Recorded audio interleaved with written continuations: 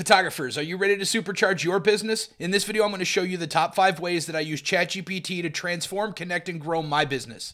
And trust me, you don't want to miss these tips, so let's get right into it.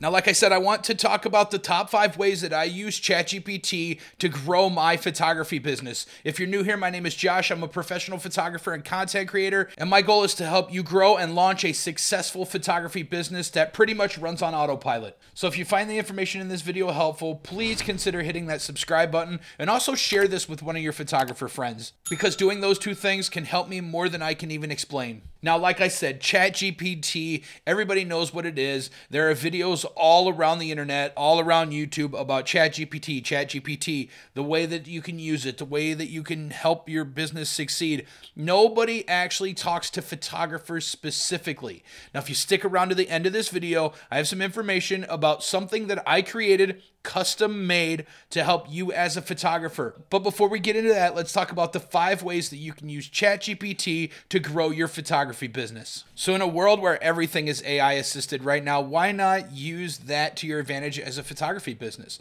And these 5 ways that I'm going to tell you are the exact ways that I use every day in some way or another to help my photography business. Let's talk about number 1, and the first way is email interactions or client interactions in general. Now, all of these examples I could go deep into a rabbit hole with, but I'm going to give you baseline information to show you how you can use these, because I don't want this video to be 5 hours long. I just want to kind of show you how I use it. So let's say, for example, you get an email from your website. It's an inquiry about somebody who wants you to photograph their wedding. Sadly, you're not available, but you don't quite know how to send them a message or an email without sounding rude, and you kind of need help on figuring that out. And what you can do is you can actually go in here and say something like, I got an email, I need an answer back, and it'll give you an answer. So let's go ahead and let's type in, I received an email looking for a wedding photographer, but I'm unavailable. Can you help me with a response that sounds warm-hearted and nice? So now what it's going to do is it's going to go ahead, it's going to think about it, and it's going to create an email response. Now, AI is not a replacement for your brain. It is just a tool. It is there to help you.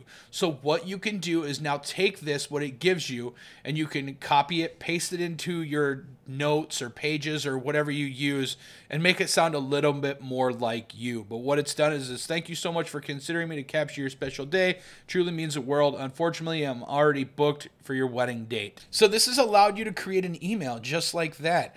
You don't have to try to figure it out yourself. You can just use AI to help you with these streamlined things.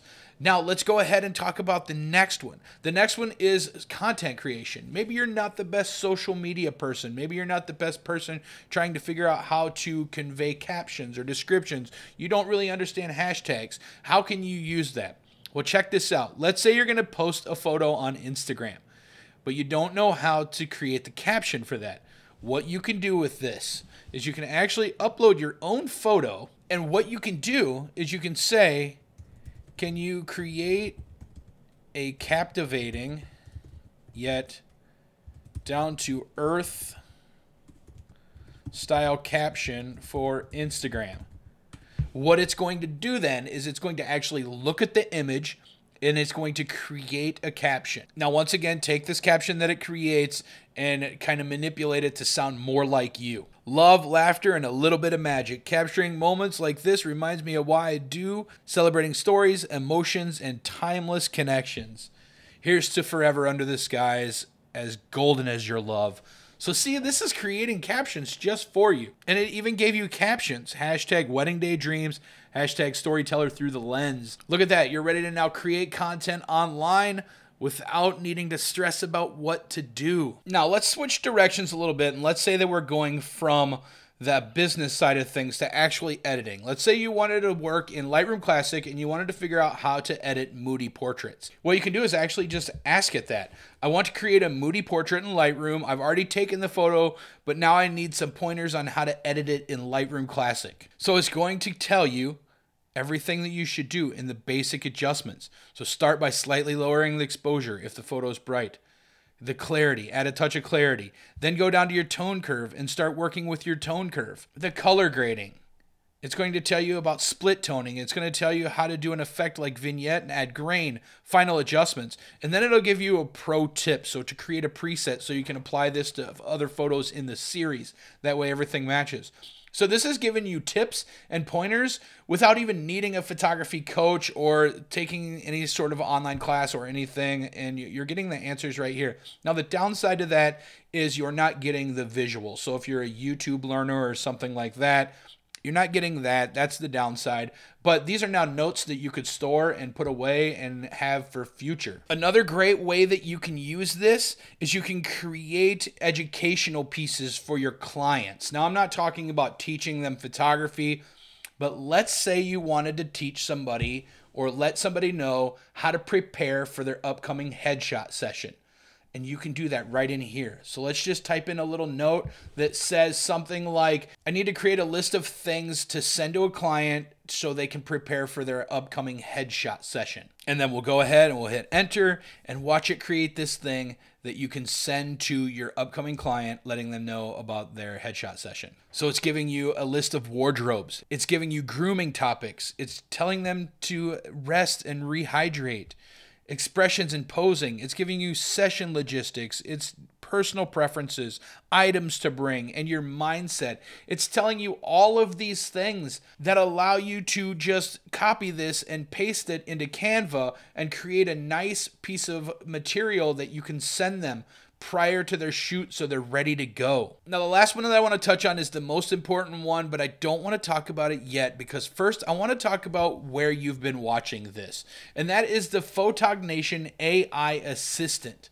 This is a completely custom AI assistant that I created for people like you. Now, ChatGPT is a great place to do this, but sometimes when you ask it a question, because it's so broad spectrum, it can give you some pretty out of left field type answers. With this, what I've done is I've spent hours creating a custom GPT that you can add on directly to your ChatGPT that is based just around questions that you have and photography answers. What I've also done is I've given it a tone and style based around my tone and style. So it's like you're asking me questions. It's like you're talking to me. The coolest part is this is completely free. And what I'll do is I'll leave a link down in the description down below where you can download it and add it onto your ChatGPT. That way you know you're getting the best photography related answers that you can possibly get. So number 5, probably the most important one that I use, and that is figuring out pricing.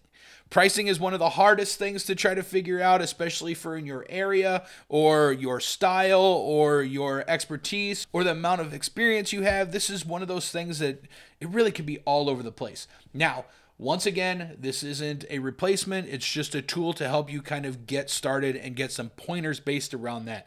So let's ask it. Let's say that I'm doing a headshot session and I need to know how much I should charge based on my location and what they're getting. So what I've said in this is I'm a headshot photographer and I need to figure out pricing for my upcoming session. This is a high-end headshot and they get 1 to 2 final images. I'm very experienced in the industry and do not offer headshots often. Let's add in there, I'm located in Green Bay, Wisconsin. So there you go. It has a whole breakdown here. So understanding the local market. Local market in Wisconsin is approximately $300. Assess your value proposition. It's reasonable to position your price above the median if you have experience because you're a premium nature.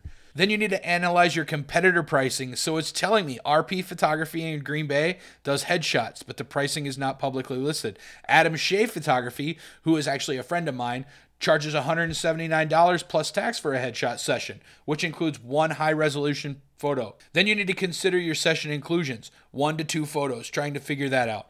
And then set your pricing, and it's going to tell you, based on the above considerations, a pricing range of $400 to $600 is appropriate for a high-end session in Green Bay. That is exactly what I charge for headshot sessions. So that works. That worked out. That figured it out. That made it so much easier on how to figure out my pricing.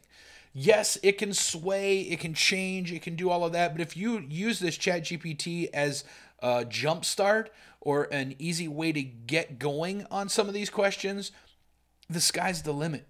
You really can ask this anything. And when you use that Photognition AI photography assistant, it helps even more because it learns as it grows. And I'm also always updating the back end of it. So go download that.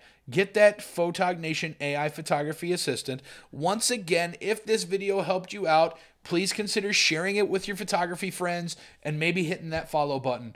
Otherwise, maybe you should check out this video right here because I also think this one will help you out a lot too. And YouTube thinks the same. Otherwise, it wouldn't suggest it for you. I'll talk to you later. Deuces.